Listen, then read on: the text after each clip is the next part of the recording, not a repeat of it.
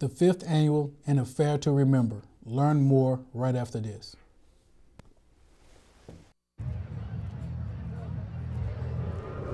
Looking for these? You drive buzzed. It could be one very expensive ride. First, you gotta make bail. Then pay me to get your car back. Your insurance premiums will go through the roof. And my legal fees just keep adding up. All told, it could end up costing you $10,000. Nothing kills a buzz like getting pulled over for buzz driving, because buzz driving is drunk driving.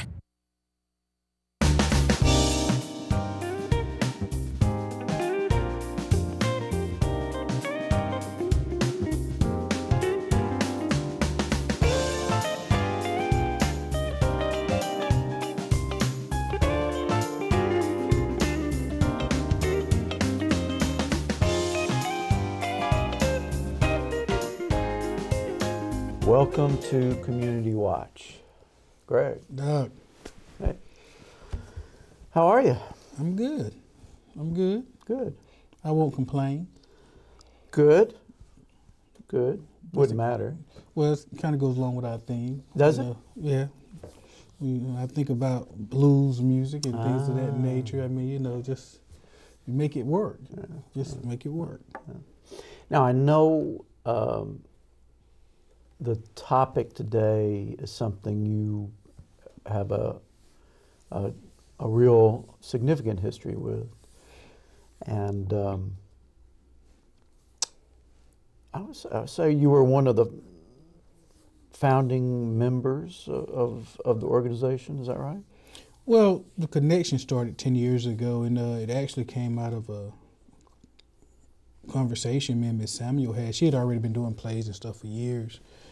And at that time, it was my first stint as the president of the 100, and I was just blown away because I had never been to any of her plays. I didn't grow up in Rome. And I was just amazed about the content and the strength of the plays that I had seen that time. I think it was something. It had something to do with mothers and their children. And I just remember talking to her about, we need to have more of this, not just one time a year doing the King Commission, but more of this. And so out of that conversation, she says I pushed her into it, but out of that conversation, the connection was formed, and this is this is one of their events, the 5th annual. So I'm intimate related to it. Put it that way. Well, we'll see what Ms. Samuel has to say about it in a minute when we come back. We are talking about an annual blues event fundraiser for an important organization. We want you to find out all about it. So don't go away. We'll be right back after this.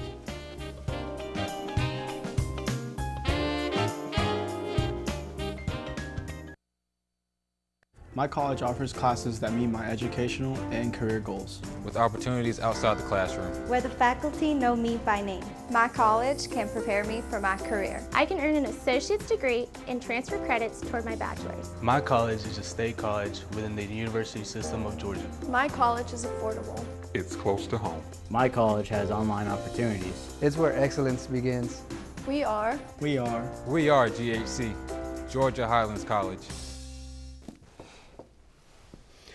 Welcome back to Community Watch. We're thrilled to have with us back again Ms. Willie Mae Samuel. Welcome back. Thank you so much for and having me back. She's joined by Al Rowland, is that correct? Yes, sir. Mm-hmm. Welcome to the show. Thank you. Glad to be here. All right, first, let's clarify this this history a little bit, because I get the impression from you that you sort of feel like Mr. Shropshire had kind of a let's do this kind of attitude at the beginning and then kind of vanished.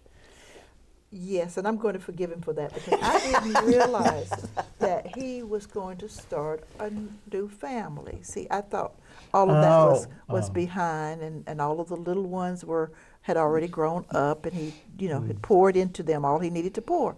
And so that was his reason for leaving and going to take care of them, because he knows how I'm concerned about children and about them being poured into. So, yeah. Well, I mean, just because I know there is kind of a history of Mr. Shropshire getting people to do stuff because No. often I'm sucked into that You're as well. kidding. So maybe we should start a group of some kind, some kind of support group. Let's come up with a name for it. Well, in my fairness, Pulled out to be left out. in all fairness, you have some people that are great at getting you to where you need to be. And then there's others like me who are not good at that, that stretch, so, but I like to contribute where I can. So. Well, the organization, 10 years, it's a little surprising to me, to be honest, because it seems like just a year or so ago that we were talking about it. So that's impressive. Not just that it's 10 years, but I mean for any organization to last more than just a few years, no matter what the good intentions are, is pretty impressive, and it speaks a great deal to your dedication and influence. And let me add to you and to Greg and to all of the supporters here in the city. And most times I'm pulling from the same people over and over, and that is what makes it so amazing that we lasted 10 years because, the same people over and over that you're pulling from, you're begging from. And like Al's going to ask you to buy a ticket today, and I'm sure you'll buy one from him, and Greg will do the same. So it's just wonderful that the community has helped us sustain it for that number of years. Mm-hmm. But I think part of that, and I never forget, in the beginning, I would hear people say, well, why Miss Sammy always got to deal with that black stuff, that black history stuff, the content of her, it was always, some people saw it as something that's kind of dark, and I think if now more than ever, it should be clear why that is so important, that, history, America is a country that loves history. It's just certain parts of history we don't care to talk about, but we love history. We love 4th of July and all these holidays, but there's certain aspects of history, and I think as black people in the diaspora, we have to be conscious of telling our story and making sure we are telling our story and not allowing somebody else to tell it for us. And as a community, it's sad sometimes that we don't realize the importance of that. So I personally thank you for being true to that, because you understand the importance of us telling our own story, because we are capable of doing that. And I think sometimes people don't like to deal with that aspect of it. We can celebrate all the great things that have happened, but we can't forget to how we got to this point. And when we lose sight of where we've come from, where we at is irrelevant, because we can't even measure the growth if we don't know where we came from. So I thank you for being committed to this process, because I know it can be very arduous. It can be very difficult. And dealing with people and their attitudes can be, it can be a lot. Right. It was interesting today when I looked at the newspaper. I was so pleased to see that Rome News was finally acknowledging that they were lynching, that they did some lynching in this area. And I thought, okay, at last. So we're at a point where we just need to face facts of how we got where we are so we can move into another dimension. So as I said, I'm pleased with you all, pleased with those who have supported the organization for these 10 years, and don't know if we're going to go 10 more, but we're going to keep on putting our best foot forward. And I'm in agreement with you about telling your own story. I love the fact that John Lomax and his son, did such great research, went on the road and went into the Mississippi Delta and talked to the people. But you don't see a lot of us telling that story. John did it, he did well with it, but we've got to tell our story, because there's something inside of us that has been affected or tapped. And we only know, and we can only pull it out and push it out ourselves. So I just think we need to do it. And I appreciate those of another persuasion who do it and who try. Like Al says, sometimes I just want to get that spirit and just enjoy the blues and whatever. And so there's a part that others can't pull out that's in our history. Mm-hmm. Yeah. So has the name of the organization been officially shortened? Because I see everything that says The Connection. Right, we're just trifling. No, Okay. it's no. We have not gone to the state to change the name. We just say most people, if they're going to write a check, they'll do AACPA Connection. But when we refer to it, we just refer to it as the Connection. Well,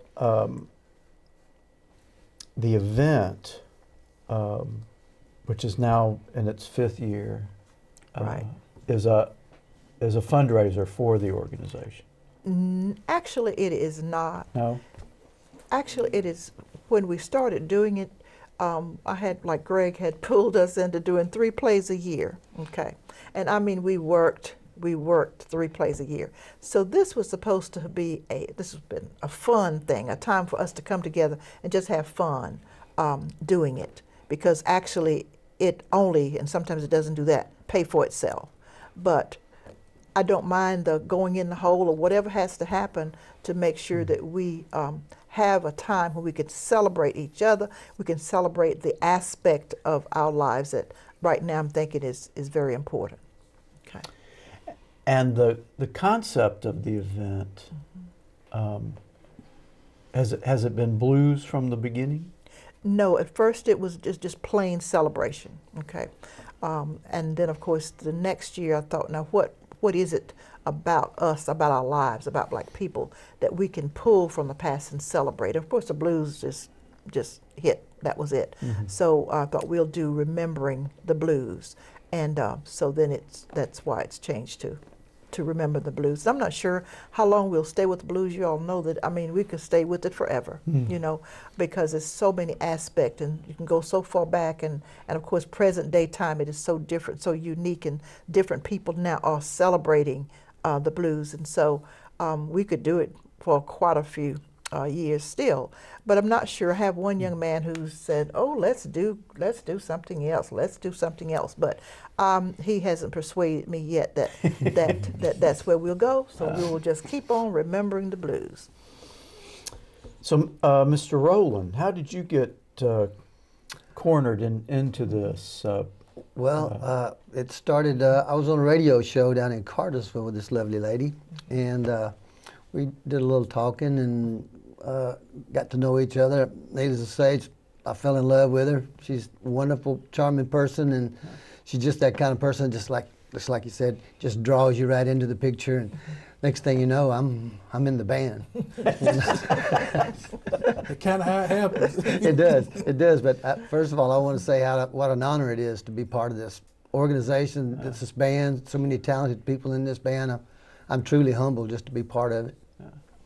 Now, I'm assuming you have a longer history with the blues than the band for this event. Actually, I'm in this to find myself in the blues. I'm really a rock and roll, animal, rhythm and blues, acoustic kind of entertainer. But I've listened to the blues. I know the blues, but it's like I told Willie Mae, I want to feel it. And as these musicians are so talented, and I'm a part of right now, they're pulling me in just right into the middle of it, and I'm enjoying every minute, every second. I love to practice. You know, I'm always there on time, ready to play. But like I said, these guys are so talented. They're taking good care of me, and I'm feeling it now already. You know, I think it's when you was talking about earlier, Doc, Ms. Samuel, you were saying we could stay with the blues for a while. That the blues as an art form, I still think is one that is underrated, or is clearly not as popular as other genres or other music forms, and I don't know why that is, but I do know you have some resurgence. You do have some modern forms of it now, but as a art form, which is clearly something that we can claim, somehow it seems to be a disconnect. You know, it seems like, I know we think about, especially in modern day, you know, a lot of hip hop and this whole movement, which is great, but before there was hip hop, there was blues, and even you will find elements of blues in hip hop and some of the same themes and everything.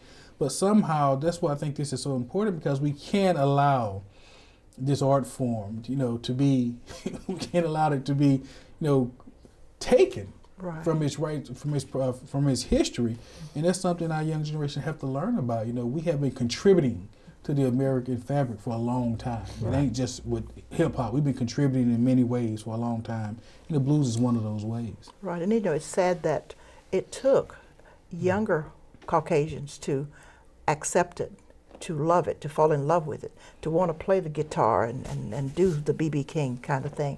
It took them doing that for blacks to realize that, oh, it's okay. Yeah. And that's sad that we have to have another group to validate what is always already perfect, already great. Okay. Well, we're coming up on a break. Okay. As soon as we come back, we'll talk a lot more about Fair to Remember, so don't go away.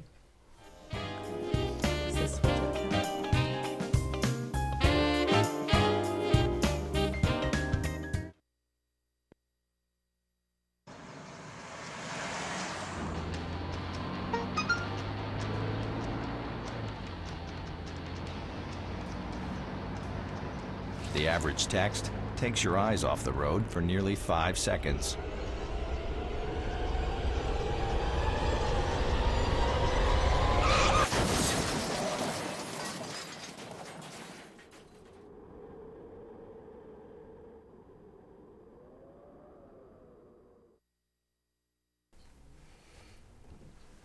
Welcome back to Community Watch. We've been joined by Ms. Salita Burley and Ted Barnett. Welcome back to the show. Thanks for having us. Welcome. Thank you. All right, so a Fair to Remember. We haven't talked about any of the specifics, and I know I want to get back to it to remind folks, but when and where is this event? This event is going to be at the Rome Civic Center, March the 10th, 2017. It's going to be at 7 p.m. And couples are $50 and singles are $30. And couples mean that if you have a friend and you're on a budget, we even allowing 2 women to come, 2 brothers to come, or what have you, show the bromance or what have you. 2 people. 2 people, a couple, a set. Yeah. Yeah. All right, so the 10th The of 10th March. of March. Friday. Friday. Okay. All right. Friday. Okay. Well, great. So we'll remind folks again when we get closer to the end of the show. So you have been involved with the Connection for a few years. I have. I kind of was sort of like, I didn't cause it to happen. Yeah. I was kind of pulled in off one thing, and then here I am. 5, 6 years later, I'm in. Yeah. So you were pulled in and you never escaped. I never escaped. I just kept getting pulled deeper and deeper. I don't even think I had any fight to resist it. I just kind of, I saw that it was so needed at this time. Well, honestly, let's just be honest. I think Miss Samuel is one of those people that when she asks you, she's such a regal person, but also the level of dedication she has. Yes. That it's hard to look at her and say no when you know you're not doing half of what she has done. Exactly. So you kind of feel like, how can I tell her no? And that's it. That's it. You say yes before you even know you realize. Yeah. Yes. But obviously you've seen great value in it. I have. So it's become important to you. It really has. I have seen from children to adults really get in the element of the knowledge and the wisdom of learning the arts, not just the singing, but the acting and the reciting, and just to see people come together and express in ways you never thought. It's like, they're too quiet. I didn't know they had all that in them. And you recognize gifts, and you were like, wow, and talents. And now most of them that was around when I started, they're grown in college and on their way, and I still see them in the element I know was in that person, that young lady, young man. Well, I wonder if being involved in some of the productions hasn't had the effect of bringing out somebody to give them the confidence they needed to move forward in that way. And she does that. Yeah. She'll pull it out of you, pull it out of you, and she has this calm voice, but yet stern. Amen. And you start seeing things come out of grown people, you're like, wow. And it's just like the learning and the experience. And they come back year after year, and you see them doing what she did to them, pulling it out of other people. You know what's important about that, I think, too, especially since we have a lot of youth that no longer are involved in a lot of church activities. Because when I was young, the church was the platform that you experienced a lot of this, the music, the art, the recitals. Right. And you have a lot of youth that are not connected to a lot of churches nowadays. But this is another platform. And I run into young people, as you say, who were in plays years ago. Even that first one, Kings and Queens of the Niles, that we did. And they still remember their line, or they still remember some of their lines or the character they played. And so years later, you talk to them and they still have that story. So it shows the importance of allowing people to come into their own identity and helping them come into their own identity and how valuable that is. And so I think this is such a needed place to express yourself throughout the arts. And so I'm grateful that we still have people that are committed to the process, because I think it serves a greater good than we realize. Right. I think a lot of people really enjoy that. They may struggle up to that point, but when they do that performance, or when that performance is held, I think it allows people sometimes to acknowledge or to let people see a part of them that they may never be able to see any other time. And I think that's powerful. That's right. It's so powerful. Right. That you see the part where they're singing in the car, but we don't see it. Or they singing in the house when nobody's there doing the acting. Now it's out on the platform. You're like, wow, I didn't know they had that. Well, Mr. Barnett, tell me a little bit about your. I know you are legendary singer. Legendary, but I want to hear a little about the history of the legend. How long have you been in the business, I guess is the way to say it? Well, I started out, I'm the youngest of 11 kids, 8 boys and 3 girls, and I was the baby boy. But they had a little group there at our church called the New Hope 4. And I was around 7 years old when they asked me to lead some songs with them. And so naturally I was honored, you know, with Big Brothers and Mr. Tony Bray, and get out there at the church and lead songs at 7 years old. And so one thing led to another, and I'd been doing that and reciting stuff because I went to the Fairview school there in Case Franklin, that was my school. And then, you know, it was a segregated school, but yet, you know, I was in the recitals, get up there and talk about 7 years ago. Our forefathers brought forth on this continent a new nation conceived in liberty and dedicated to the proposition that all men are created equal. Now we engaged in a great civil war. We come testing whether that nation and nation so conceived and so dedicated can long endure. And reciting that stuff, and yet I'm still, you know, at a different school than a lot of people I grew up in Case Spring with. But I realized that giving my best was just what I had to do, because that's what those teachers and things instilled in me. Not only just them at the church like he was talking about, they had recitals, they had rehearsals, they had singing, and I've always been involved.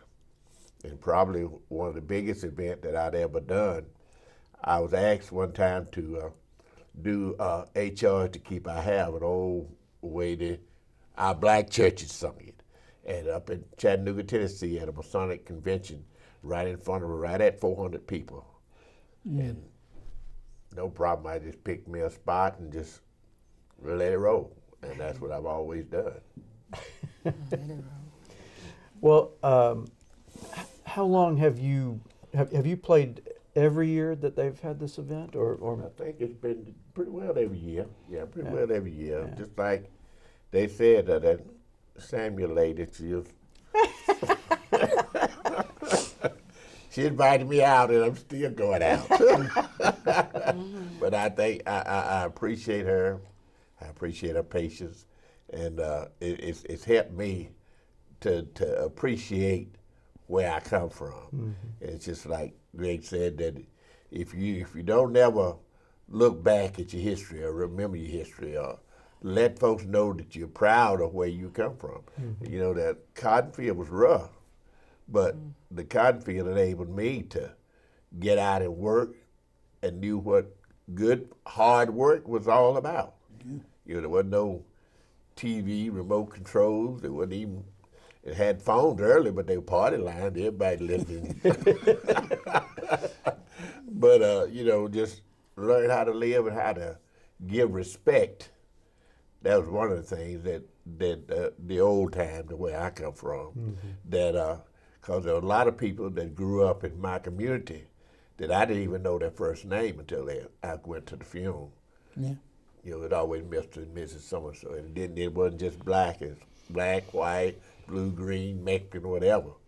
You address them as Mr. and Mrs.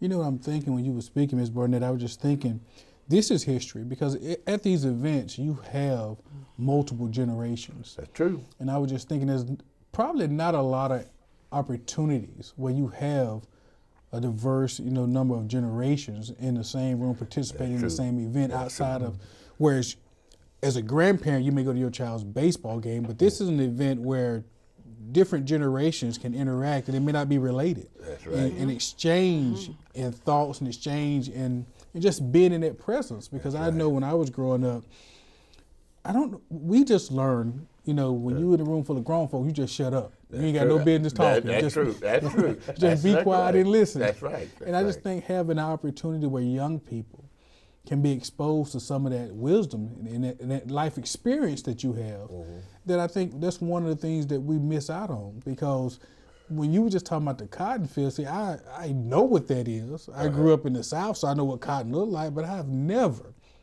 picked cotton. Where I have some in a glass that I pick for myself, but I'm saying, but I think we're so close but so disconnected. Yeah, and the blues and this event is just such a way to connect all of us, because while we're so close and we have technology that allow us to be in constant contact, we're probably more disconnected now than ever. Yeah, and it's true, Greg. We had my little grandson that stays out every weekend on Friday evening. He moves out of his house with his mama and spend the weekend with Nana and Papa. And he's been at every one of these events because he enjoyed his old Papa singing the blues.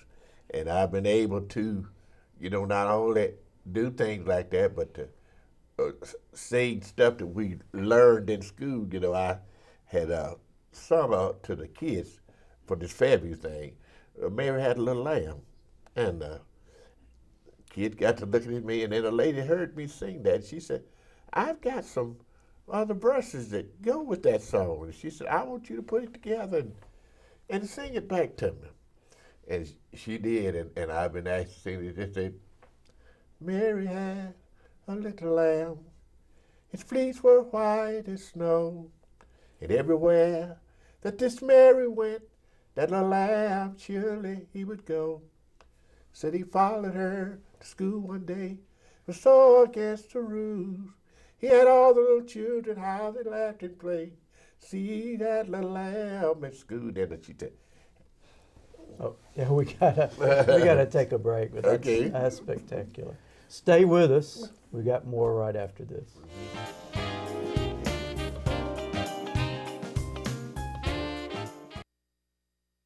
My college offers classes that meet my educational and career goals. With opportunities outside of the classroom. Where the faculty know me by name. My college can prepare me for my career. I can earn an associate's degree and transfer credits to a bachelor's. My college is a state college within the university system of Georgia. My college offers courses that fit my schedule. It's where excellence begins. We are. We are. We are. We are GHC, Georgia Highlands College. Welcome back to Community Watch. We've been talking about the annual blues concert, a fair to remember that is coming up at the Rome Civic Center on March 10th, which is a Friday at 7 o'clock. Singles can get in $30, couples for $50. And this will be your opportunity to hear more from Mr. Barnett and Mr. Rowland and their spectacular blues band. You got to be there, March 10th. Great cause, great evening. Don't miss it. Amen. Thanks for being with us. We'll see you next time on Community Watch.